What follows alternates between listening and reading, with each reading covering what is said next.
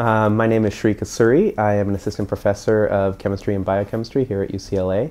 My lab works on developing technologies in genomics to make the understanding and engineering of biology easier. And so we mostly work on technologies to make reading and writing of DNA better. And we use that to study how cells regulate their genes. We don't work on a specific disease per se. So we use a wide variety of models and cells in our lab. So everything from bacteria to yeast and other types of model systems where we try to understand basic principles.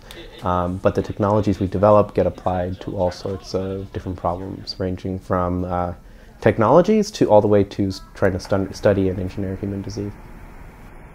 I was born in North Carolina, then by way of Manhattan, Kansas, and then eventually to Philadelphia, New Jersey, where I spent most of my middle school and high school days in New Jersey.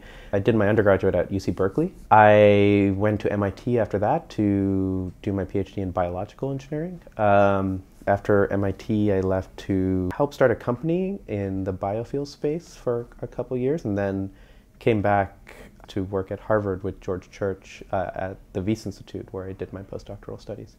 And then I came here to UCLA about a year and a half ago to start my own lab. And so that's kind of been our build out over the last year and a half.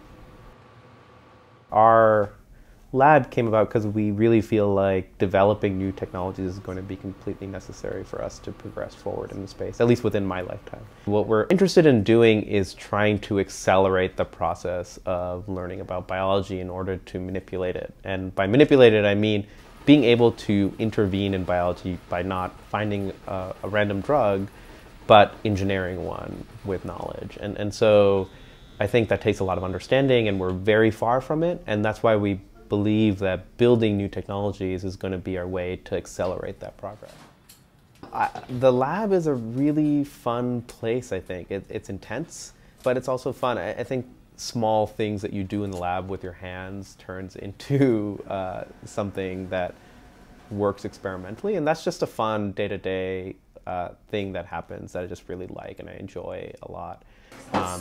Then there's a process of just getting an experiment to work that you've worked sometimes weeks, sometimes months, sometimes years on, and that's also just very gratifying. And I think the third part is really explaining a problem that's been bugging you for a long time.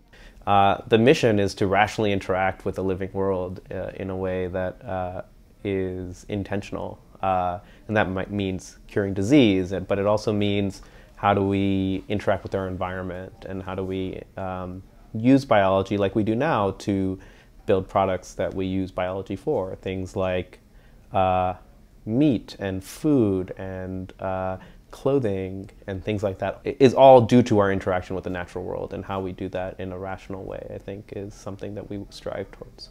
I think it's just really fun. It's really a privilege to be able to do that for your life's work.